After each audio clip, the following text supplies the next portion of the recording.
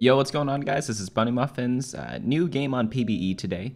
There's this build that I've been wanting to try. It is a comp back from set 2 and set 3. And the name's a little inappropriate, but it revolves around Yasuo, if you guys remember what that was. And he pretty much is Master Yi from like set 3, so we'll have to see how it actually plays out. But if you read his ability, I'll put it up here. He gains, he does a big attack, and then he gains attack damage afterwards. So, not quite as good as Master Yi in set 3, but it's still going to be pretty nice. We're going to see if we can try to make it work. And I have tried like a couple of games of this already. I haven't quite found the final build yet, but hopefully we will do that soon. If you guys want to get like updated builds on set 5 once it comes out, and it comes out on the 28th, I believe, you guys can head on over to my website at bunnymuffins.lol, and I have a tier list there, and I have everything you could possibly want. But we were going to slam the Hand of Justice here, and that's just like, when you get a tier and a crit, it's just a solid item to build anytime, so that's why I do that here. So we won the first fight, and here's like a weird thing. There's like a new...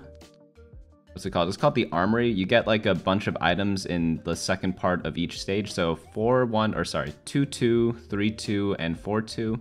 And we got Yasuo here, by the way, so we're just gonna go ahead and put all the items on him. Hand of Justice, not an ideal item, but it is gonna be something you just have to deal with every now and then. So we're not gonna get like perfect best in slot Yasuo quite yet. I think the best in slot would be something like RFC, like the regular one, and then Rageblade. Maybe the evil Rageblade might be better.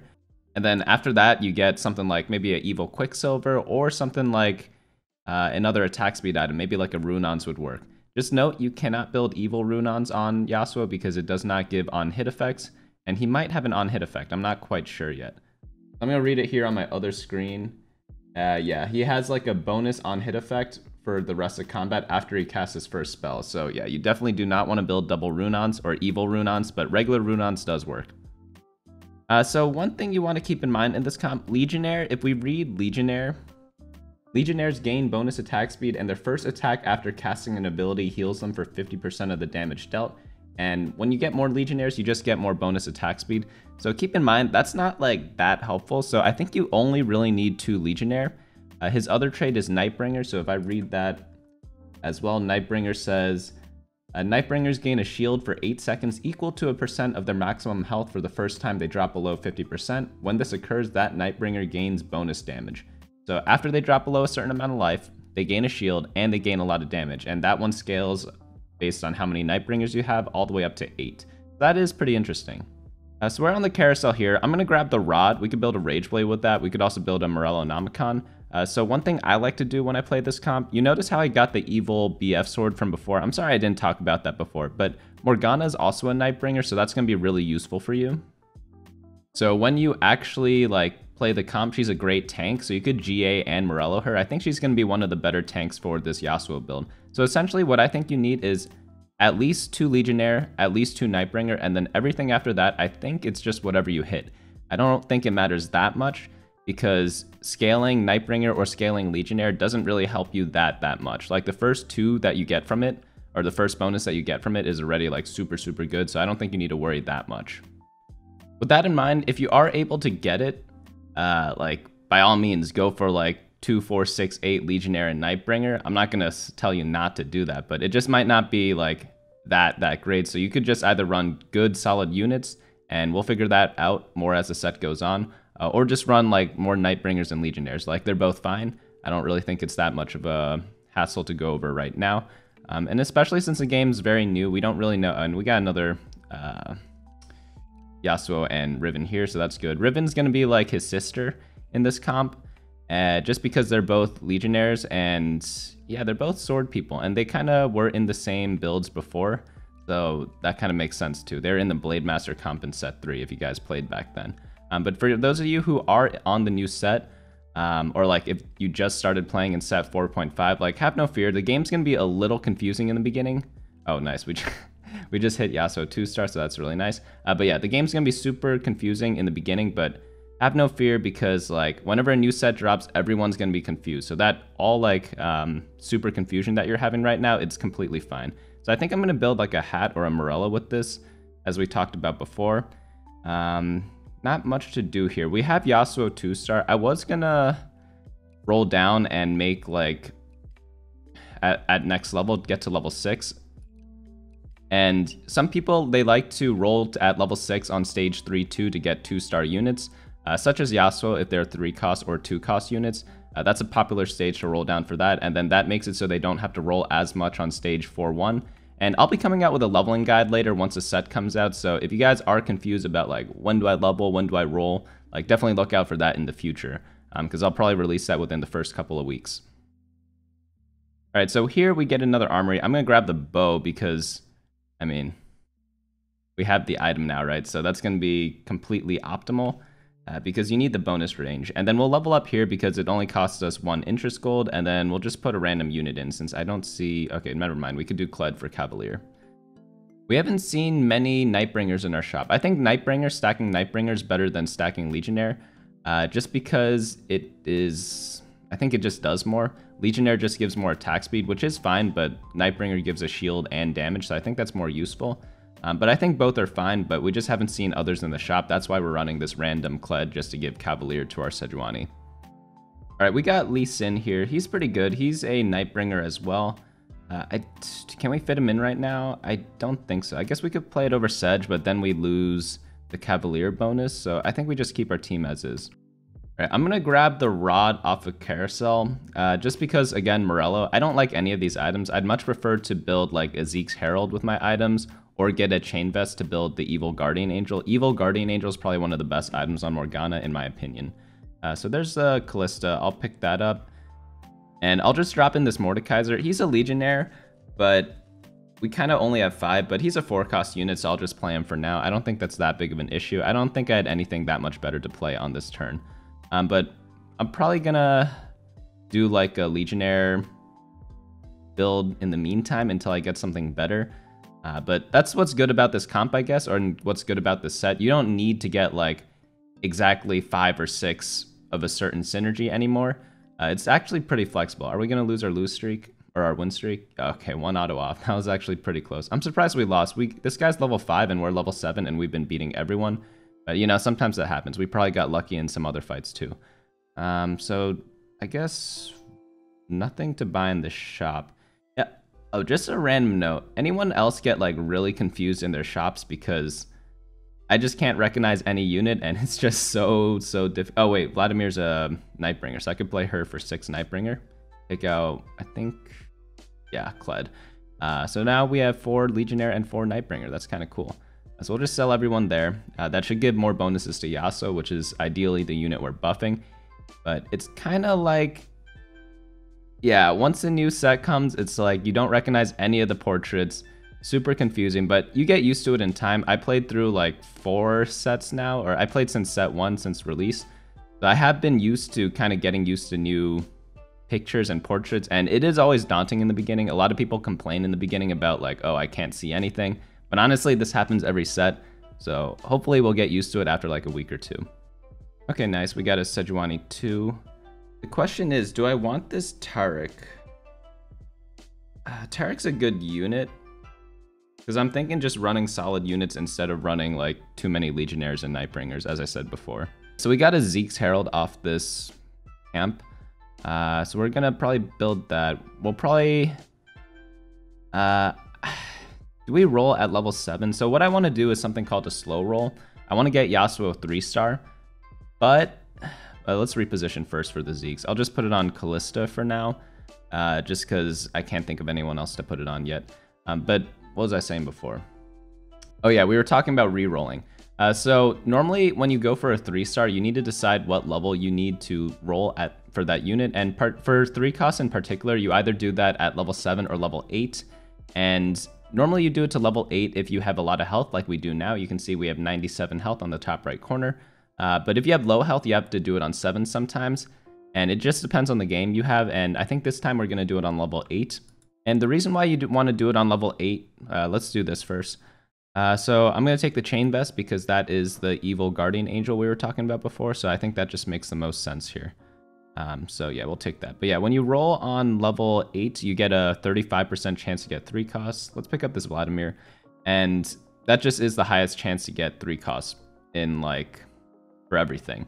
I don't know how else to say it. They're just roll odds. You could see it on the right above the shop. But at level 7, it's only 30%, so sometimes you have to roll on level 7 and get slightly lower odds to get the 3 cost units. But if you're able to greed all the way to level 8, such as in this game when we're very healthy, it is well worth it because the odds are a lot higher, so it's much easier to hit certain units. So yeah, I just spent all my excess gold above 50 into my level up, and then I never want to go below 50 because I want to keep getting 5 interest every turn.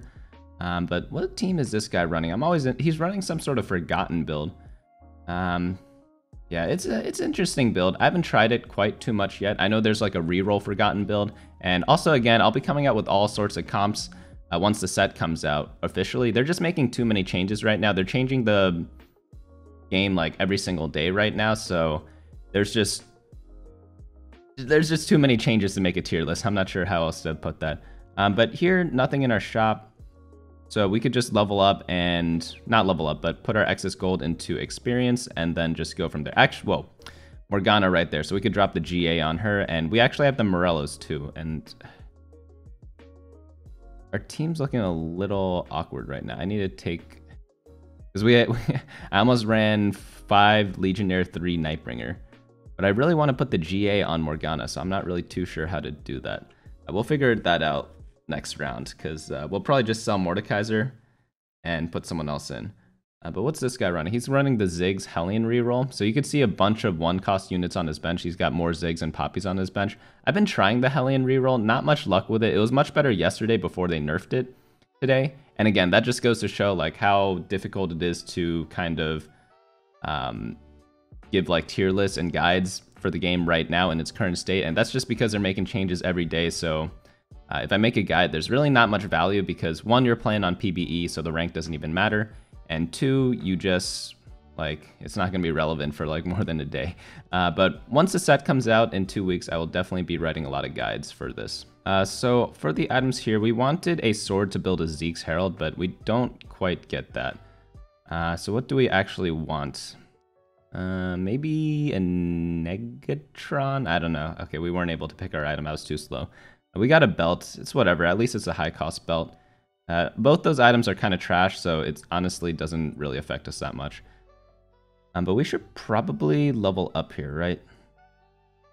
I'll sell Mordekaiser, put in Vladimir. We have 6 Nightbringer now. That's good. And then we need to Zeke someone. I'll do it on Riven.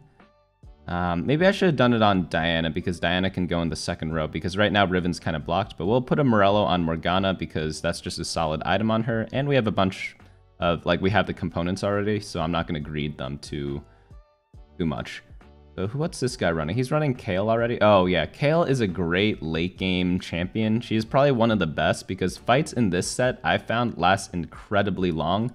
So Kale gets stronger every couple of seconds and she just demolishes teams after a certain point. She like 1v9s them because she just does a huge AoE damage that like heals her or something like that too. I don't know if it's an item healing her or if it's the ability healing her. She's just doing like a ton of work.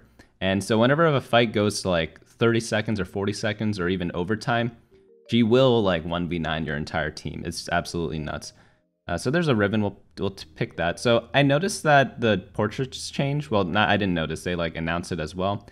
And things glow whenever you own the unit. So once you buy the first unit, rolling through your shop's really easy because you'll just see, let's just pick up Teemo here because we're at 97 health, why not? But you'll see that champions will glow, and that means you own that champion, and it just means that you can, like, it's just a signal to buy it. It's kind of like a nice improvement. The only thing I find annoying is that after you get a 2-star of a unit, they keep showing them in the shop as glowing, so you might get tricked out there. Obviously, it's useful to have that indicator if you are going for 3-star units, but that doesn't happen that often, in my opinion. So it is a little weird in some sense, but overall, I think it is a nice change. All right, so after Raptors, we got a Spatula and a Negatron. Let's see what this builds. Dawnbringer. I think that's just a wasted Spatula. Okay, so the bunch of legendaries in our shop, let's just buy them. I think I'm just going to do like Yasuo plus a bunch of legendary teams, because that'd just be pretty fun just to see if I could get them. And we are level 8, so we're going to start rolling for this Yasuo. I need to make room for some things. I don't really know who to sell. I think I do want to play some of these legendaries. I'll put in Teemo and Ivern for Invoker. I don't know if Invoker actually does too much. Yasuo does have a bunch of attack speed, so it should be pretty helpful on him. I messed up my Zeke's this turn, but I'll drop it on Kayle because I think she's just pretty good with attack speed. And then I need to build Zephyr on someone. So what's this guy doing? He is some sort of like caster build. I don't really know. I have trouble recognizing all the champions, so I do apologize for that. I wish I did know everything off the back of my head, but I honestly haven't like played too much. I play like maybe 1 or 2 hours every day. I actually streamed my other games, so today I played off stream because I was like a little too tired. But yeah, new shop. Let's just roll down again. I also need to reposition my Yasuo to get hit by the Zeeks.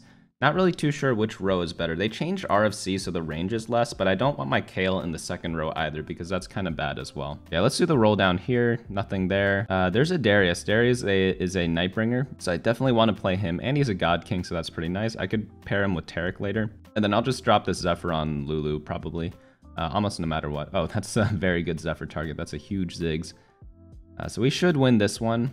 Morgana went off, which is nice. Demorello'd pretty much the whole team. Okay, there's another Morgana there, and nothing else in the shop. Oh wait, actually, this guy is pretty strong. I don't think we're winning. The Ziggs came back, and he came back with a vengeance. He's got spell crit, so yeah, he just one-shot us. Oh no. Oh no, Teemo almost had a 1v1 interaction, but I forgot about the Hellion buff. Like, not the Hellion buff, the Hellion trait where it just sends people to you. A little awkward, a little weird, but you know, whatever, it happens. A new shop, we get a Yasuo there, that's nice. I'm gonna keep rolling. I want to buy all the legendaries, so I'm gonna sell maybe Lulu, recycle the Zephyr, and then get this Viego out. Viego's not actually good, but I just want to buy legendaries. Can't get the Garen, so I'm skipping that. We got Taric, that's nice. That's great to pair with the, what's his name? The Darius. But I guess I take out Ivern over the Lee Sin. Oh, there's Morgana too. That's a pretty big upgrade. You want Morgana 2 sometime in stage 4, but we didn't roll that whole time, so we don't deserve to get it. You know, if you don't roll for something, you don't deserve to get it. But we had a pretty strong team. We have high health. We have 84 health still, so we didn't really have a need to roll down. That's why we didn't do it back then. But this is a pretty scary Hecarim, in my opinion. He's got Dragon Claw, which is pretty nice, because Yasuo does both magic and physical damage.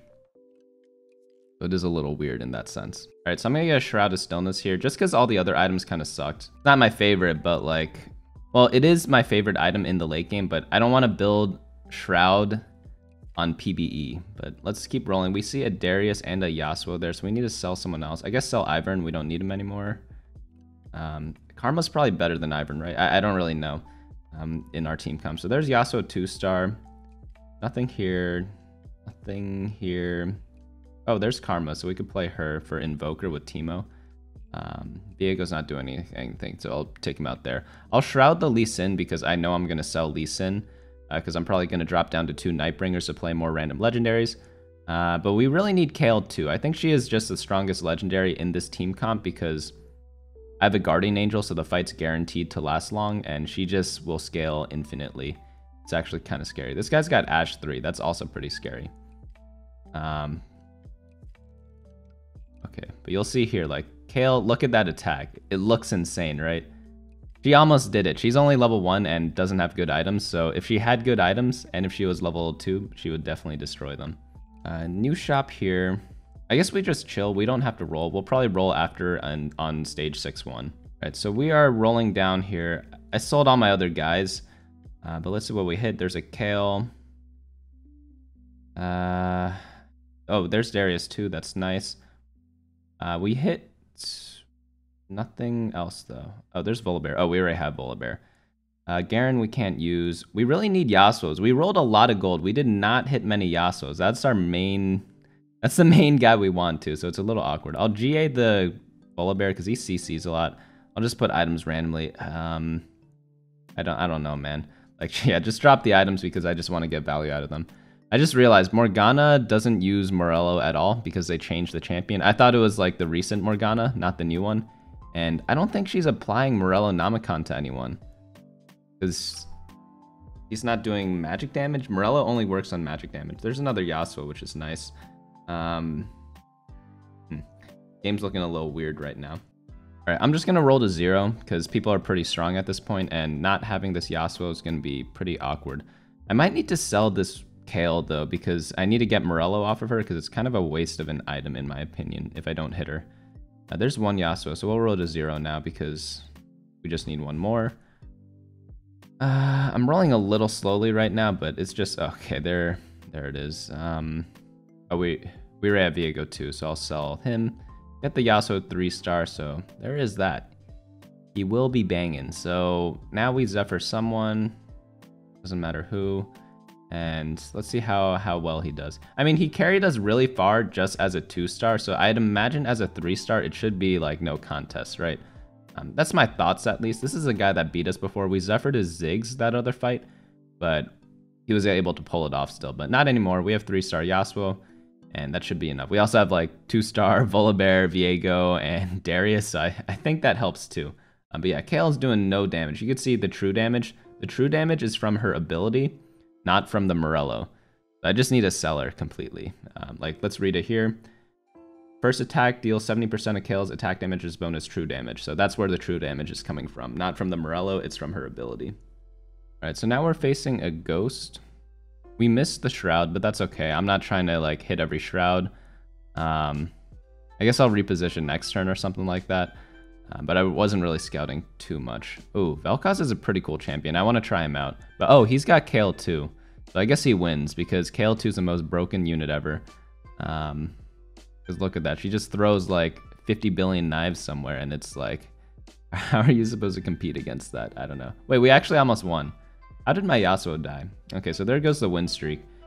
A little unfortunate. Oh, it's a 1v1 scenario now. It's me versus a Kale guy. What item do we want here? Probably Dragon Claw, because he deals magic damage, but he took Dragon Claw. Yeah, look at that damage chart. It's all magic. I guess it's QSS or Frozen Heart. Oh, we're not able to pick an item. Unlucky. We got a Bloodthirster. All right, that's my bad. That's my bad. I guess I just drop it on Kale because she attacks a lot. I have no clue. But man, all right, we got... Okay, so in this new fight, Yasuo...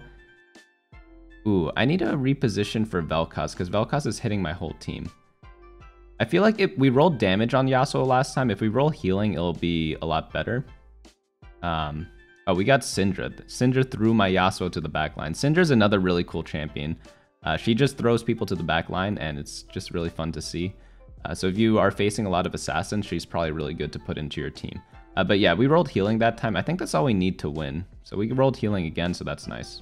By the way, I'm saying rolled healing as in the healing on Handed Justice. Handed Justice, it gives either ability power and attack damage, or it gives healing based on your attacks and spells. Oh man, this Vel'Koz is absolutely destroying me. As long as I can kill the... I need some sort of backline access. Maybe Viego can like steal a kill in the back or something. I don't know, because he is an assassin, so he does jump to the back. Oh no, we're not able to win out here. Dang.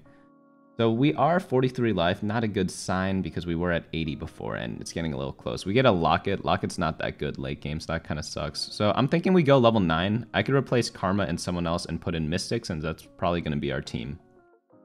Alright, so I'm going to level to 9 now. And we don't have 2 Mystics yet, so we'll roll a little bit. So nothing there. We'll just drop Lux in, whatever. Okay, so as long as we snipe his Kale. I still need to move my Yasuo to the bottom right so that his Vel'Koz doesn't get a nasty ultimate like he has been doing every game. Oh, he kind of missed this game. Maybe this is the game we can win on. Okay, Teemo got a great Shroom off.